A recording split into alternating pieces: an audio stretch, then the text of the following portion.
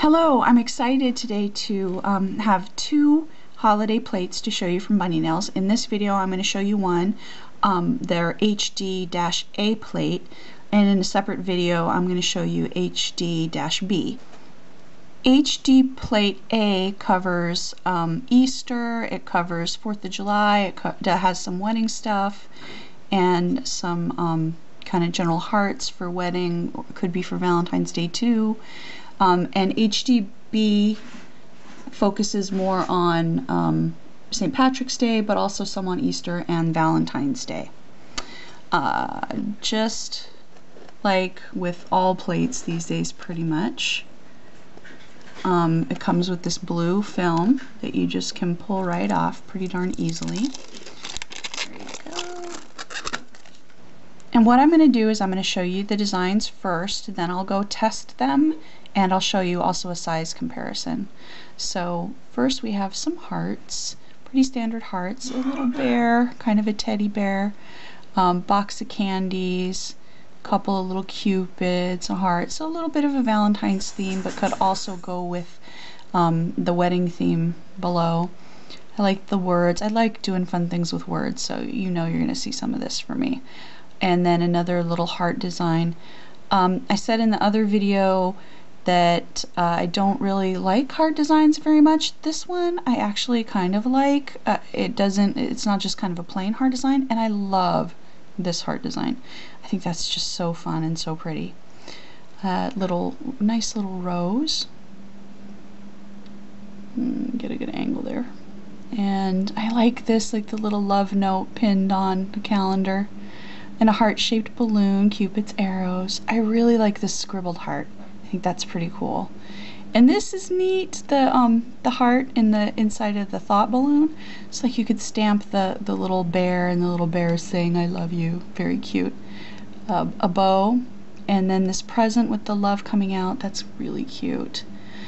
Broken heart. It could actually be kind of like a broken heart love sucks thing, which is you know, kind of the anti-Valentine thing.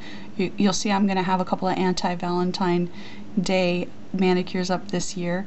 Or you could even do like a healing heart manicure, like getting over a broken heart. I think that could be pretty cool. I love this background, this Eastery or spring background with the flowers and the little leaves. And a couple of bunnies. So cute, these little bunnies.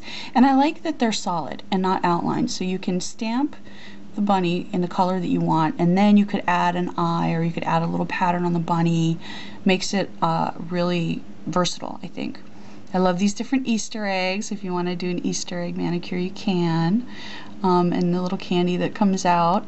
I like the chick and the egg, and Happy Easter, and the little chick coming out of the egg. That reminds me of the Partridge Family, the logo, never mind. And then another one, if you want to turn your whole nail into an Easter egg, I said in the other video that I'm going to be putting up that I tried to do some nail art to make one of my nails look like an Easter egg, and it came out really, really bad. If you look really early on my blog, I think I put it up there. This makes that kind of thing really easy to turn your nails into an Easter egg.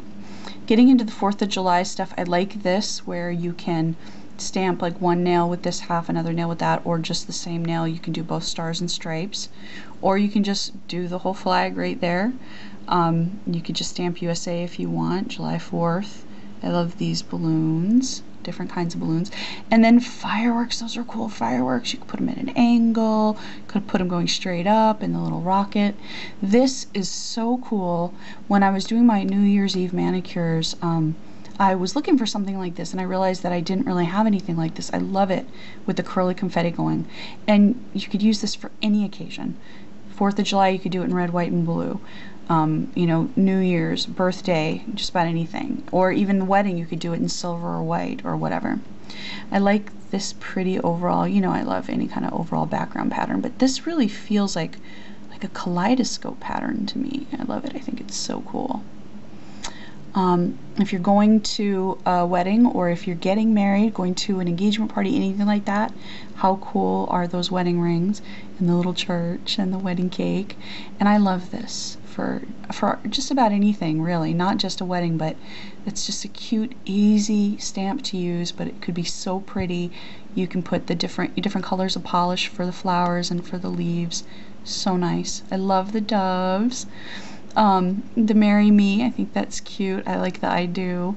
And this, again, could be used for any occasion, not just weddings, but if you didn't want the hearts, you could just use that part of the stamp for New Year, something like that. How cool is the bride and the groom there, and the Mr. and Mrs. I love that. And then, of course, the identifier, HD-A, holiday plate by Bunny Nails. And I said on the other plate, same thing. You could even just isolate holiday if you wanted to stamp that, or bunny if you wanted to do something, you know, for Easter. So I like the fact that it's etched, and you can actually use that for something if you wanted to. So what I'm going to do now is I'm going to go test out the images and come back and show you the images on one of my hands here. And then I'll also show you a size comparison to Konad. Alright, be right back. Okay, I'm back with plate HD-A, the tests that I've done with HD-A. I have, the manicures I have on right now are really messed up. I've been packing boxes and just really doing a lot of stuff to them. There's dents and dings in them, and I wanted that to be the case so that you could see that these plates will stamp beautifully on, you know, it doesn't have to be a perfect surface.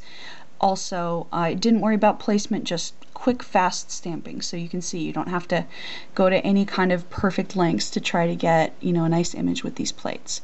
Okay, so here is the graffiti-ish, or the confetti image, and you can see that just came out really, really pretty there. Then I've got one of my favorites here, the scribbled heart, and you can see how all of the detail on that image is just beautifully translated to the stamp. Then I did the spring background with the flowers and the leaves. Look there, you can see some of the big dents in my polish right there. Just crisp, beautiful stamping. No issues at all. Here's another one of the little Easter eggs. And see, just perfect stamping.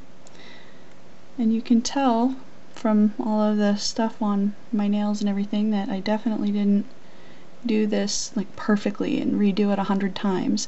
And I wanted to get the letters, and I kind of pushed the S off my nail there, but you can see you can completely read the writing and everything. Really great quality, stamps beautifully. And then, of course, last but not least, the comparison. This is a standard Konad plate to show you that the images you get here are huge. You shouldn't have any problem covering your entire nail with these images, even if you have longer nails, if you have wider nail beds. Mine are very curved. No problems at all. I don't even come close to using the whole image. And you can also, I think, see that the engraving is on par. I mean, you can tell that from the stamp test anyway. So I'm going to put all of the information about where you can get these from Bunny Nails down in the description box below. So check it out there for all of those links and all the information on how to buy this. Also, I'm going to have still shots on my blog. I'll have the link for that below as well. And my blog is lacquerlever.blogspot.com. And again, this is at Bunny Nails, is the manufacturer of these and where you can make these, and I'll have the exact link down below. Alright, thanks so much for watching. Bye.